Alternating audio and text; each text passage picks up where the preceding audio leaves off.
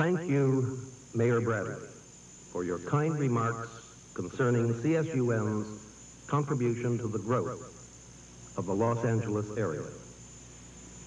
20 years is a relatively short span in the life of a university, but it is long enough to show direction and purpose. We invite all of our friends and neighbors to join with us in celebrating this, our 20th anniversary.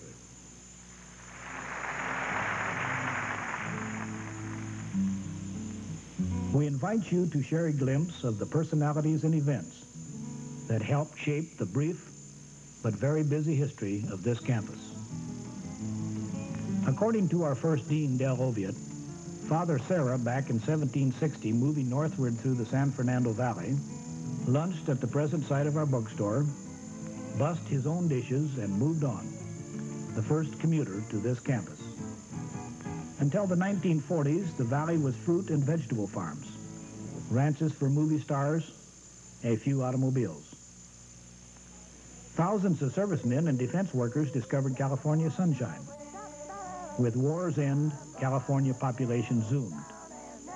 The King sisters advised newcomers where to settle down. Make the San Fernando Valley my home. I'll forget my... July 1, 1948, Los Angeles State College was established on the campus of Los Angeles City College.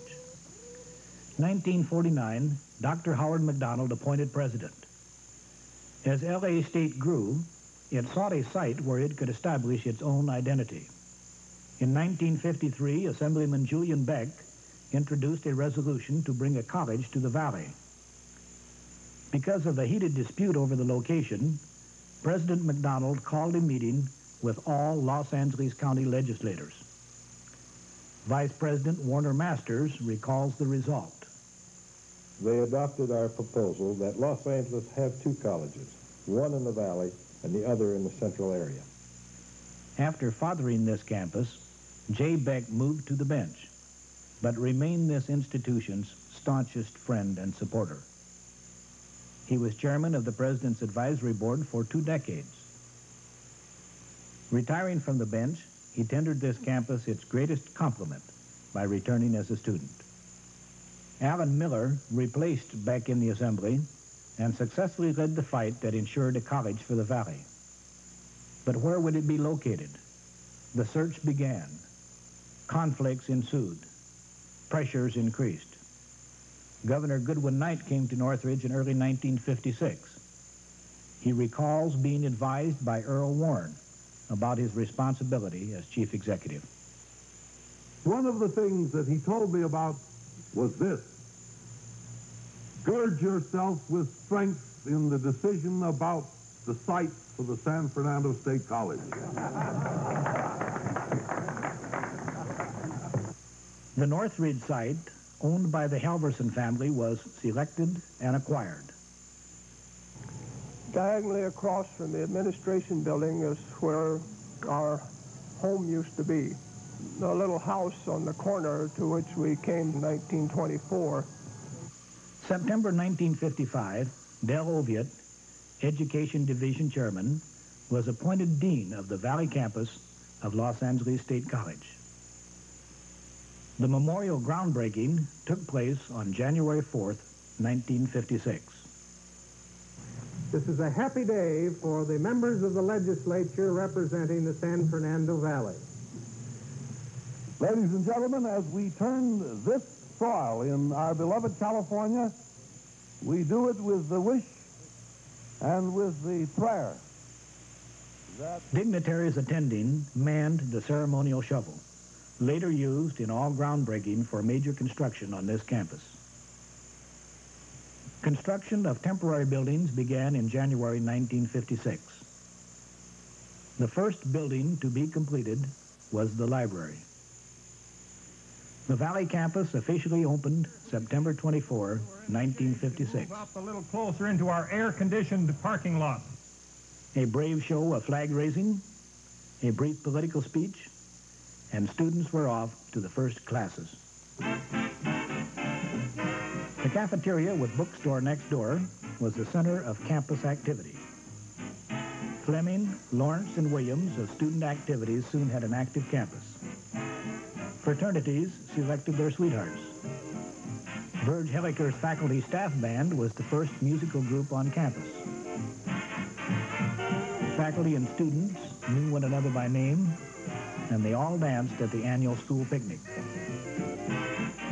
On the average, the student body was older than the faculty.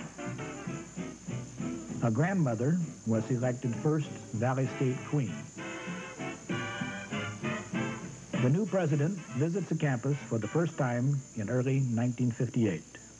I'm delighted now to have a switch of interest and start on the academic end of this building program with the library. You people want to build of San Fernando Valley State College, the best state college in the state of California, and I'm pleased to join you in that effort. On July 1, 1958, the campus became San Fernando Valley State College, with ceremonies at the corner of Nordhoff and Zelza. Del Oviatt rings an old-fashioned school bell, symbolizing class time at the Valley's own new college. The first permanent building was occupied March 1959. It is significant that our first temporary, our first permanent, and our most recent building was a library. In May 1959, Dr. Ralph Prater is inaugurated as first president of San Fernando Valley State College. A race began to keep ahead of rising enrollments. Faculty and staff had to be recruited and classrooms built. President Prater recalls that for several years, a new faculty member had to be hired each Monday and each Wednesday morning. Outstanding community leaders comprised the president's advisory board. Walker, Wiggins, and Wolfson came over the Tehachapis with Dr. Prater. Wiggins chaired the music department. Wolfson and Walker later were vice presidents. Graduate Dean Ray Rydell became academic vice chancellor and later executive vice chancellor of the California State Colleges. During the decade 59 to 69, new buildings went up at the average rate of one a year.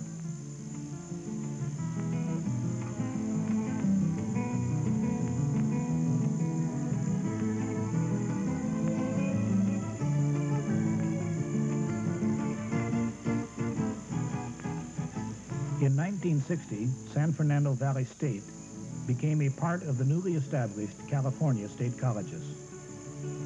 In January 1965, Trustee Luckman and Chancellor Dumke joined President Prater to lay the cornerstone of the recently completed administration classroom building.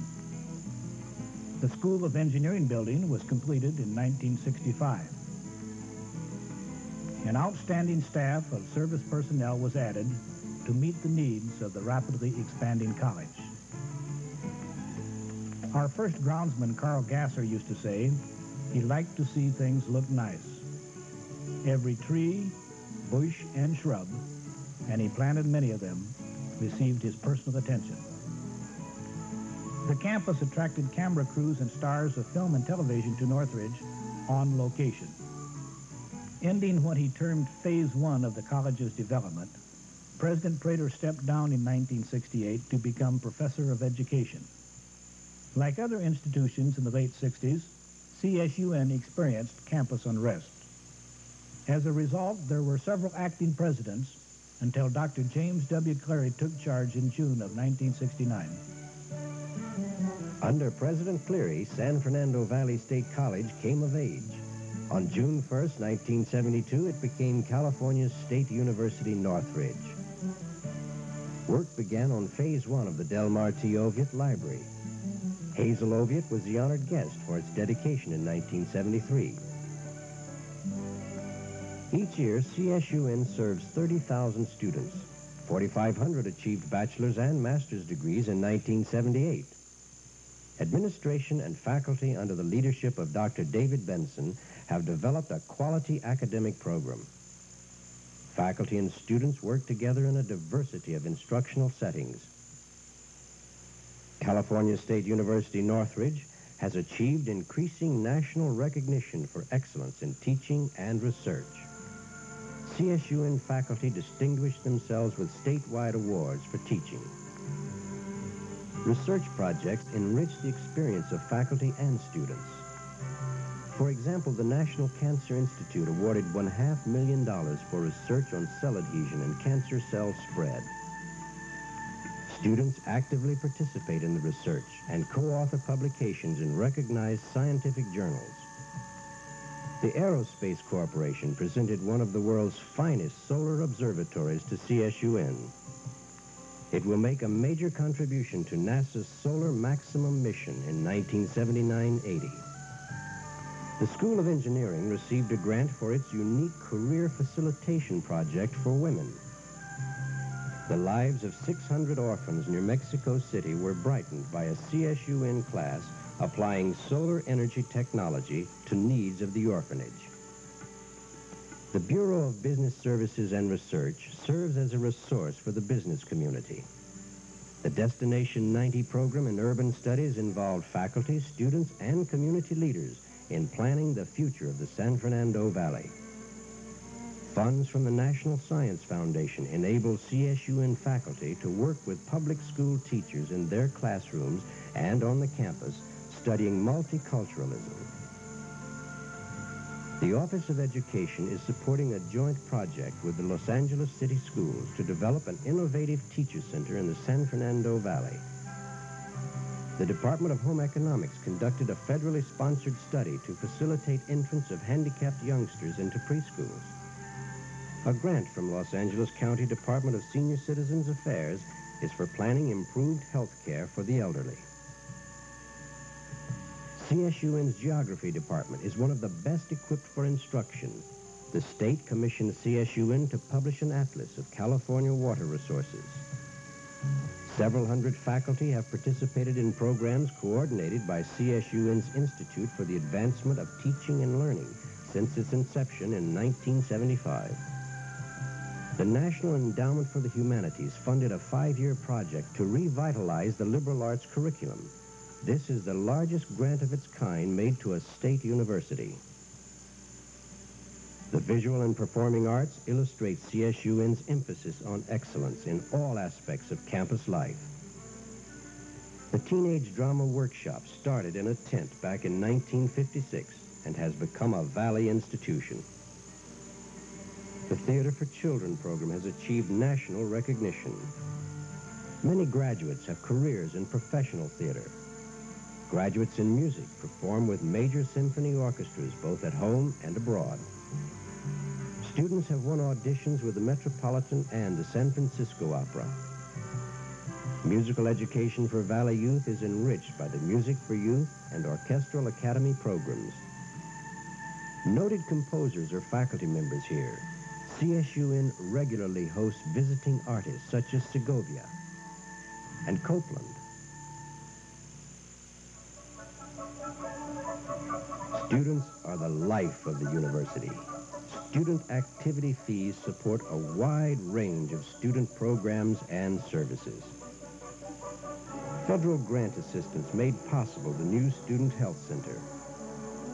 Activity fees built the new University Student Union. There is an active program of social and cultural events organized by the students.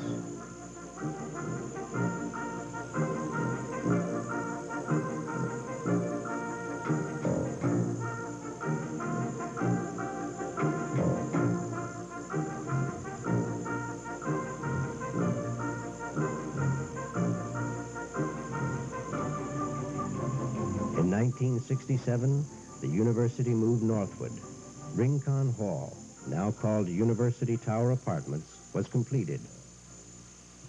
Devonshire Downs became a part of the campus and the new home of the Fighting Matadors. In NCAA's Division II, CSUN's athletic program is ranked #1 in the entire United States.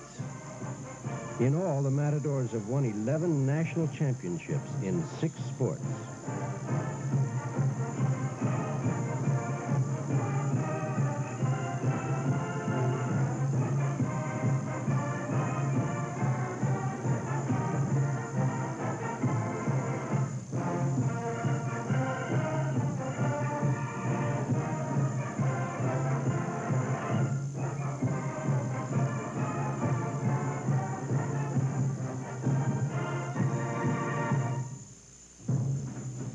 California State University Northridge offers a comprehensive range of programs, services, and activities for campus and community. The Office of Special Services provides for learners with special needs. This includes veteran and handicapped students. The Educational Opportunity Program has provided financial assistance and tutorial support for 1,800 low-income students each year. The Financial Aids Office provides assistance exceeding $6 million in federal and state grants to some 4,000 students annually. CSUN has a long-standing commitment in meeting the needs of the handicapped.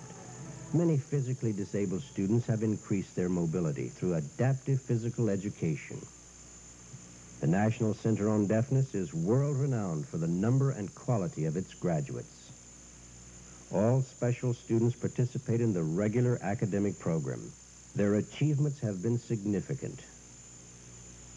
There is one graduate here through whom I should like to pay tribute to the entire graduating class.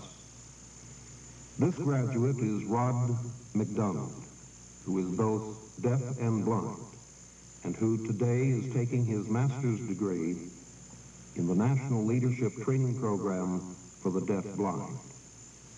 Earlier this year, he testified before 2 congressional committees. His testimony stirred the minds and hearts of the committee members. And because his appearance was covered by national television news media, his words of strong support for equality of educational opportunity among the handicapped opened the minds of millions of TV viewers across the country.